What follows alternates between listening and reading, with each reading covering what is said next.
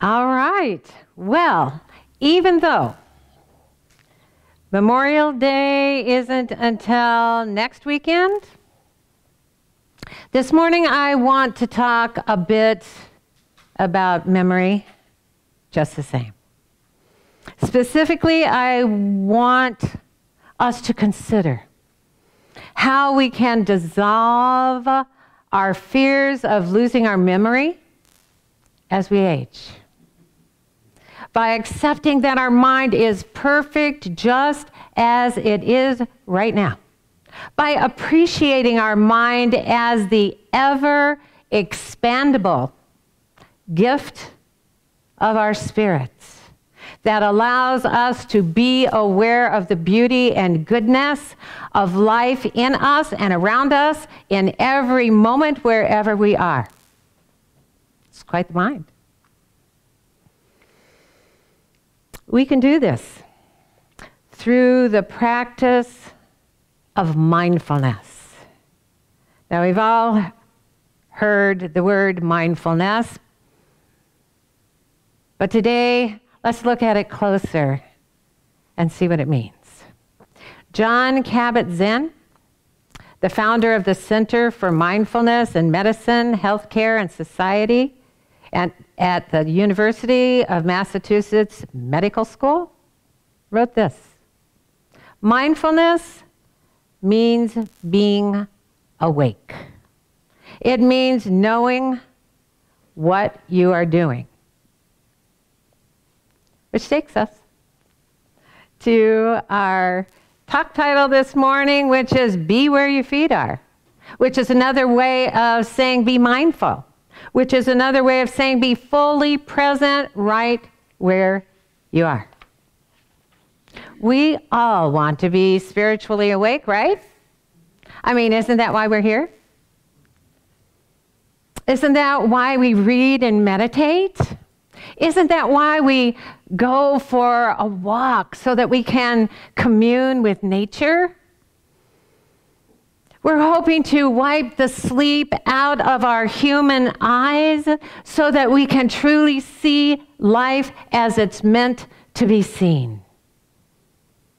Deep within us, we know that being awake is essential to our being alive in the way that we are created to be alive. In the Aramaic Bible, in the book of Ephesians, we read, "Awake, you who sleep, and arise from among the dead, and the Messiah will illuminate you." The Messiah, the voice of truth, the Christ of love, cosmic consciousness, shines within our mind and illuminates us every time we're mentally present, mind with our feet where it shines. And it only shines in the present moment, because the present moment is where all life is happening, including our life. If we're not fully present in the moments of our life, we'll miss the holy happening we came here to experience. It'll be over before we know it, and we won't know what hit us.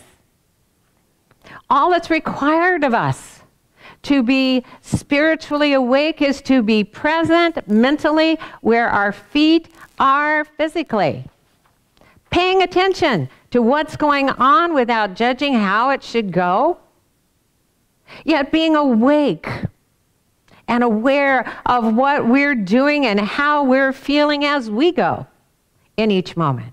This is the very practice of mindfulness, and mindfulness means being awake. We can do it every moment. Now, it might sound like a simple thing for us to do, to know what we're doing by being mentally present while we're doing it. But if our habitual attention was to have such a mind-body awareness and connection,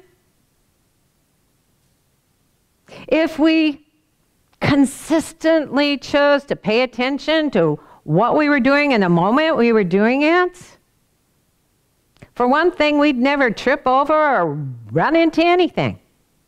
But we do. We all remember my encounter with the ottoman in my living room last year. And we do because it seems that despite the powerful awareness we've heard can be ours if we stay focused in the present moment, right where we are, most of us aren't fully mentally present, right where we are most of the time. It's been said, if you want to be happy, don't dwell in the past, don't worry about the future, focus on living fully in the present. Now, we may not doubt that it's essential to the health of our mind and body and to the expansion of our soul and spirit for us to pay attention to our life while we're living it, to notice what's happening while we're happening. But often, even without knowing it, even when we think we're paying attention, we're actually distracted, at least in part, by something else. Part of our attention isn't where our feet are. Our mind is focused partially or totally on either a past or future thought. All of our thoughts, or at least most of our thoughts, are habitual, and because they are, we're not always aware that we're thinking about something else. Maybe we think we're fully present, paying attention, but we're also thinking about something that happened just a minute ago, or earlier in the day, or sometime in our life. And maybe we're thinking about something we need to do next, or we need to do later in the day, or something we need to do sometime in our life. Mark Williams, who wrote Mindfulness, an 8-week plan for finding peace in a frantic world, wrote, now is the future that you promised yourself last year, last month, last week. Now is the only moment you'll ever really have. Mindfulness is about waking up to this. So a good question for us to ask ourselves this morning is, am I waking up to that? I mean, how often do I feel mentally awake and alert?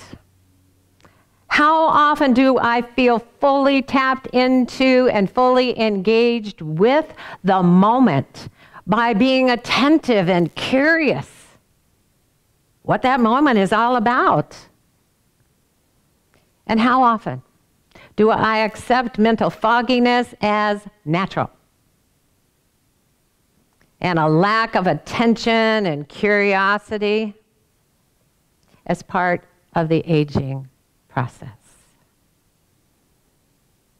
Now, most likely, I know most of us have already talked about this, but most likely we've all walked into a room and forgotten why we were there.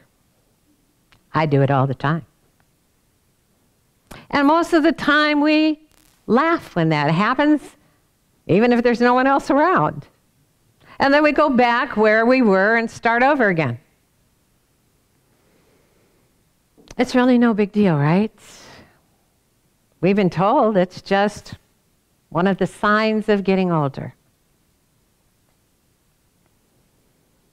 It's possible, though, even likely, that we were all born mindful. As a child, we were fully engaged with each moment, every moment. We were curious about life. We didn't have enough past to distract us, and we didn't worry about the future because it didn't come to mind. When we toddled into a room, we were on a mission to have fun. We knew we'd find something good, a toy, a pet, a parent, or something fun to occupy ourselves with, to be excited about, to have fun with. But our being fully present, to play in each moment, changed for most of us as we got a little older. And I mean not much older. As a teenager, we had a whole lot more to think about. A boy or girl we'd just met, homework that needed to get done. And today, many teenagers with cell phones don't have a clue where their feet are, much less where their mind went. Even so, when a young person walks into a room and forgets why they came, they don't worry that it's a sign that something's wrong with their mind. They know they were distracted by other thoughts. And it's as simple as that. And so here we are, the age we are now, living in a world that seems to be moving fast and where words come at us so quickly from all over. How often, when we can't think of the name of a familiar person or an object, do we start to panic? Just a bit, or maybe a lot. And as we pause in anxious silence, if someone's with us, they often try to help by offering a word that may or may not be the one we were searching for. But since we can't find it anyway, we either react with, no, that's not it. But even if it wasn't, we often feel relieved that the awkward silence is over. I know when I talk to my sister, if there's a pause, we usually fill it in with silly words, nonsensical words, words that just make us giggle to fill in the silence. We try to help each other fill in the pause out of love because we believe that silence is something we need to fear at our age. But maybe we don't need to fill in the silence. Maybe it's more helpful for each of us to wait at least a heartbeat or two before we offer to assist. We don't need to fear a mental pause in others or ourselves if we don't see it as a sign of aging. But we panic if we lose a word here, a word there, because we're concerned as we age, it may not be long before we lose a whole lot more of them. We're told by the medical world that for many of us, memory loss is inevitable. But author and therapist Shannon Alder wrote this: "The true definition of mental illness is when the majority of your time is spent in the past or future, but rarely living in the realism of now." Mindfulness, then, is the cure. And all of us have a mind right now that can be mindful. If we're here and now, our mind can be here right now. It's up to us.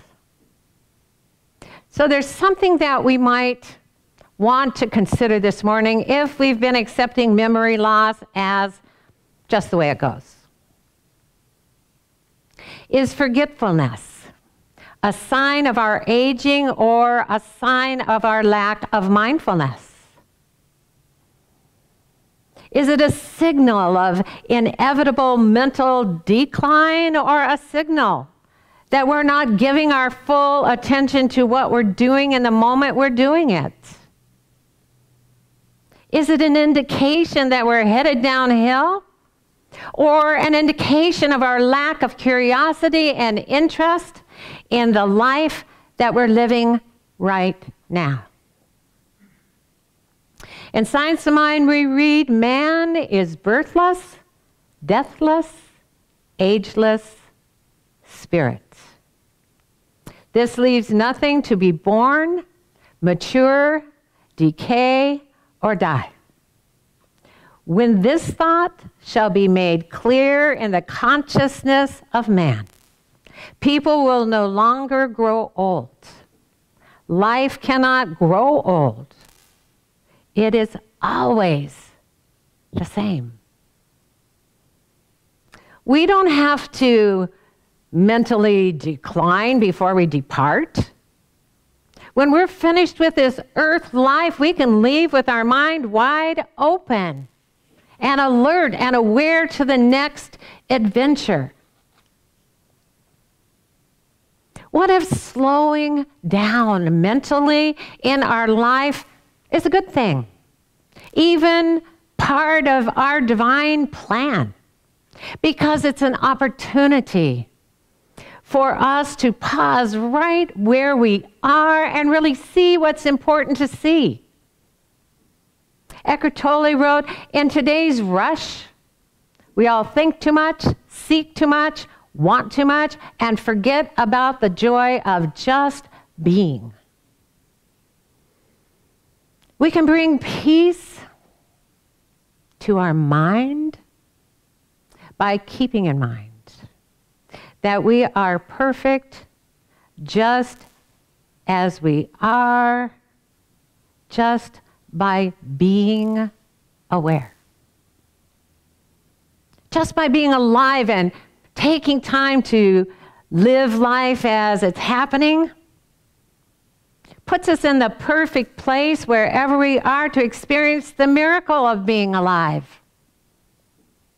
Sadhguru wrote, every moment there are 1,000,000 miracles happening around you. Every moment. There is magic everywhere. If you learn how to live it, life is nothing short of a daily miracle. That certainly seems enough incentive for us to be curious and attentive to the moments of our life. We've been given a beautiful, an amazing, expandable mind.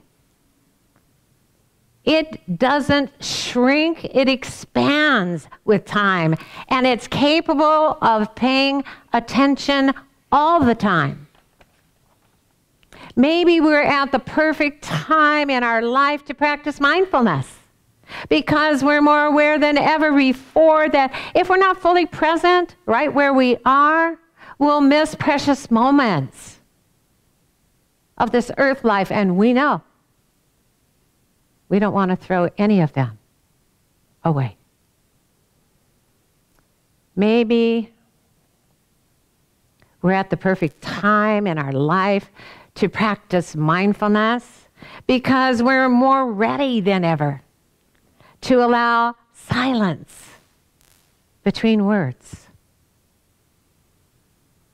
And when we do, when there's silence, if we don't panic, if we simply let ourselves mentally be where our feet are, who knows what new awareness, what might come in to our mind.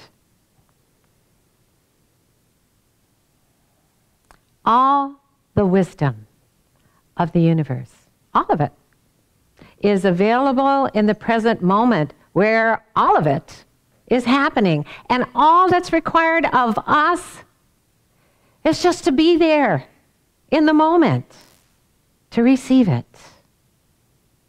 Namaste.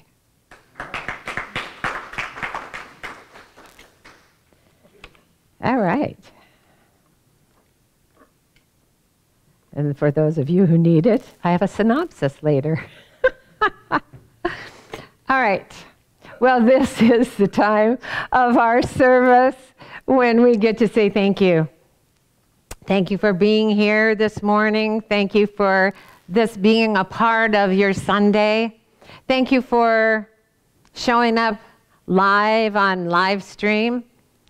And if you didn't show up live, thank you for finding us during the week. Thank you. Thank you for sharing this energy of love, this uplifted message of goodness that you resonate to. I mean, it doesn't get any better than that. And we're all in this together. So I know you know that for us to be here and doing what we do, it requires financial support. And if you are wondering how to do that, or maybe you just tuned in this morning, or maybe you forgot how to do that. Or maybe you might not have been listening when Dr. Jamie mentioned it last time. But this is a new moment.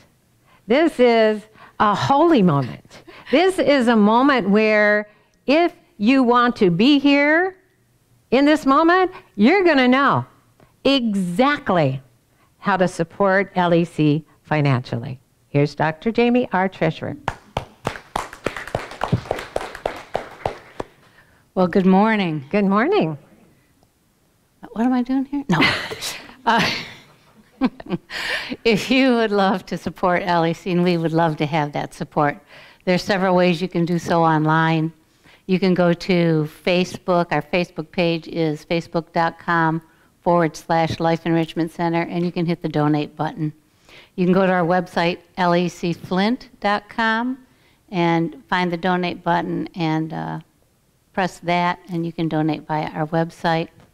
You can donate via PayPal. It's lec2512@gmail.com. And also you can send a check to our P.O. Box, which is Life Enrichment Center, P.O. Box 321294, Flint, Michigan, 48532. And if you're here in the sanctuary, we're going to be taking an offertory while we listen to Grateful by Daniel Namad and Nemo Patel. And then Reverend Stephanie will be doing a gratitude prayer. Thank you.